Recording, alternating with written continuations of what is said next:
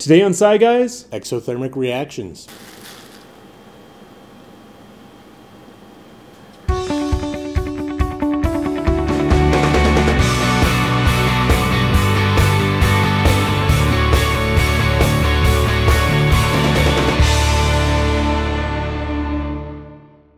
Hi, I'm Mark. and I'm Ryan. Welcome to Sci Guys. On today's episode, exothermic reactions and hot ice. An exothermic reaction is one that gives off more energy than it requires to occur in the first place. In this case, that energy is given off as heat. The equipment you're going to need for this experiment is a pot to boil your solution down in, Measuring cup and a measuring spoon, a container with a sealable lid for your concentrated solution, and a bowl for your ice bath, and the ingredients are vinegar. and baking soda. The reaction we're creating today isn't dangerous, but it's always a good idea to wear a lab coat or apron and goggles just in case of spills and splashes.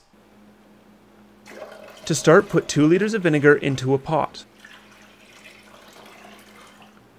Then, slowly add 140 grams or 8.5 tablespoons of baking soda to your pot of vinegar.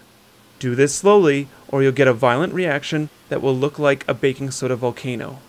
Stir your solution until all the baking soda has been mixed in. The solution we have mixed is too diluted to be useful, so we will have to make our solution more concentrated. Place your pot on the stove and boil your solution on the stove top to concentrate it. Boil your solution over low heat instead of high heat. Boiling your solution at high temperatures will cause it to turn yellow or brown. Boiling your solution over low heat will take multiple hours, so be patient. You can stop when there's around 200 milliliters of solution in your pot, but the easiest way to tell it's done boiling is the formation of a crystal precipitate on the surface of the water. If you have crystals in your solution, try to stir them in. You may need to add a small amount of vinegar to get all the crystals to dissolve into our solution. Once you remove the solution from the heat, pour your concentrated solution into a sealable container and put a liquid seal lid on it immediately. You may want to attach an elastic band around it to prevent the lid from popping off. Place your container of solution into an ice bath to cool it. Make sure your container is not fully submerged in water in case the lid pops open. Alternatively, you can place your container into the fridge. The ice bath should take about an hour or so to cool. The fridge will take much longer. Once your solution has been cooled, you will have a great example of a supercooled liquid. Once your solution has been cooled, remove it from the fridge or ice bath and place it on the counter. Be careful not to shake or bump your container, as that may cause the reaction to start. Gently remove the cover from your container. You can start your hot ice reaction by touching it with a spoon or a finger of a gloved hand. This is a great example of an exothermic reaction and spontaneous crystallization. The crystallization in this experiment is the same process as our previous episode where we grew alum crystals. The difference is our hot ice crystals grow much faster. Instead of taking hours, they take minutes, and the shape of their crystalline structures is also different. Let's look at this reaction a little closer. A vinegar molecule looks like this, and a baking soda molecule looks like this. When we mix baking soda into vinegar, the hydrogen breaks off the vinegar molecule, and the sodium, hydrogen, and one of the oxygen breaks free of the baking soda, leaving us with carbon dioxide gas, which floats out of our solution as bubbles. The sodium attaches to what is left of our vinegar molecule to create sodium acetate. The leftover hydrogen and oxygen molecules attach together to create H2O, which is water. We are now left with an aqueous or liquid sodium acetate solution. This solution is very diluted.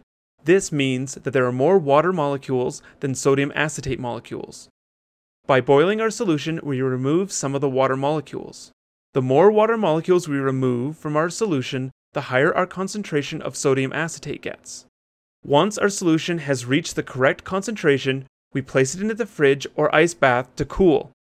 Once it is cooled, you have created a supercooled liquid. A supercooled liquid is a liquid that has been cooled below its natural freezing point.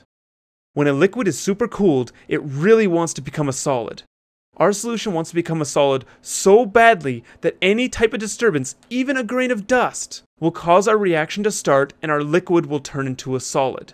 When we touch our solution, the molecules of sodium acetate start to connect together into crystals. This is called spontaneous crystallization. One of the really interesting things about this reaction is, as our solution crystallizes, it creates an exothermic reaction.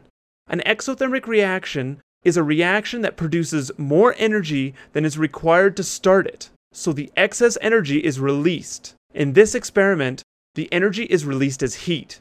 We measured the temperature of the heat from this reaction and it reached 52 degrees Celsius. This is the same chemical solution and reaction that is in the hot packs we use to warm our hands in the winter. You can redo this experiment multiple times by sealing your container, placing it in boiling water until the solid becomes a liquid again, and re-cooling it in the fridge or in an ice bath.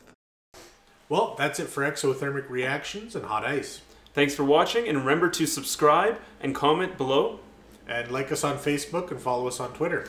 And as always, if you have any questions about this experiment or about science in general, feel free to drop us a comment down in the bottom there or on Facebook. Bye-bye. Bye. Here at SciGuys, we're always curious how experiments turn out, so if you do these experiments at home, record them and submit them to us as a video reply to this video. But remember, always get your parents' permission before you submit any videos to YouTube.